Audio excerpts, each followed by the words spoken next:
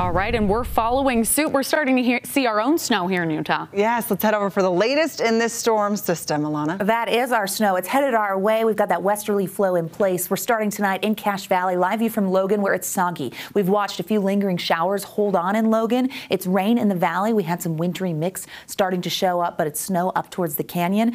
We are going to see snow filling in with our next storm system. This was the front tracking towards southeastern Utah that came through this morning, bringing the wet weather and that westerly flow. This high pressure is brief. It's just a short area that we've seen this afternoon and evening in fairly dry conditions. But here comes the moisture. We're dragging that into the Beehive State, and that next front is going to pack a punch. This is what it looked like, a big Cottonwood Canyon. Great video coming out of Brighton this morning. Thank you, Andy, for sharing it. They picked up accumulating snow in both of the Cottonwood Canyons, and more is on the way. Actually, the Wasatch Mountains will be underneath a winter storm warning in just a matter of hours. 30s and 40s for those temperatures right now. We are slightly cooler than where we were yesterday. Keep in mind, throughout the week, we've hit the 50s. It's December. Whoa, Mother Nature. We don't need to be that warm. We'll see 30s and 40s as we get through the rest of tonight. 30s and 40s on the eastern side of the state at 61 in St. George.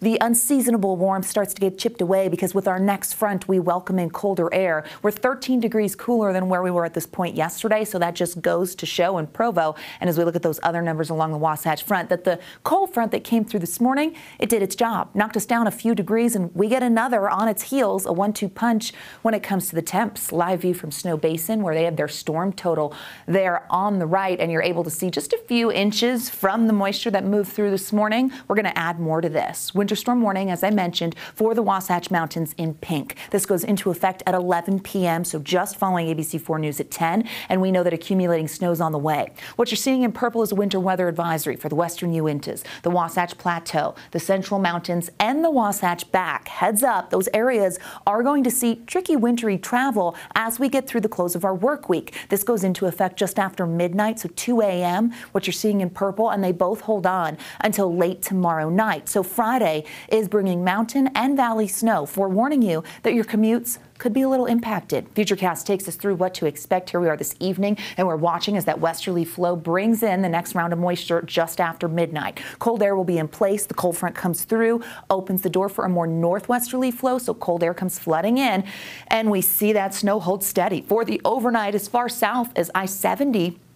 Down towards the I-15 and I-70 interchange. Notice how the snow holds on. 6 a.m. morning commuters along the Wasatch Front. You could see some light snow and some tricky travel with cold temperatures and some spots with icy conditions. Northwesterly flow actually goes over the lake, and that means the showers will persist throughout our afternoon and into the evening for our Friday along the Wasatch Front. So we will see periods of precipitation with this storm system before it totally clears, which we really start to see in the early morning hours of Saturday. Saturday will be dry, but let me tell you, folks, it's going to be cold. We're bringing in that change in temperatures and we'll be closer to average. Snow potential favors the Wasatch Mountains, which is why that winter storm warning goes into effect. Here's a look at those expected totals. 8 to 16 inches in the Cottonwoods, but I'm telling you that probably the upper Cottonwoods could get closer to 2 feet. Mountains at 5 to 10, mountain valleys, Wasatch Back 4 to 8, and that's why you're falling into that winter weather advisory category. 3 to 7 inches on the benches, 1 to 4 for Wasatch Front valleys. Again, this is starting for the overnight and will impact your Friday. We forewarned you. Travel impact showing road slush in yellow all the way down on I-15 and into the northeastern corner of the state. What you're seeing in red near Sardine Summit and the Cottonwoods, well, that's road snow. We expect that in the high country, and so you want to pack your chains. Regional forecast for tomorrow is chilly. No more 50s or 40s. No, we're going 30s with snow potential throughout the day. 30s and 40s on the eastern side of the state and 54 in St. George. How about we take a look at the next 7 in Washington County, shall we? We see those 50s turning to 40s. It's going to be dry, but it's going to be chilly, and that colder air filters throughout the entire state. Happy Hanukkah to those celebrating. As we look at the Wasatch Front, the snow moves in.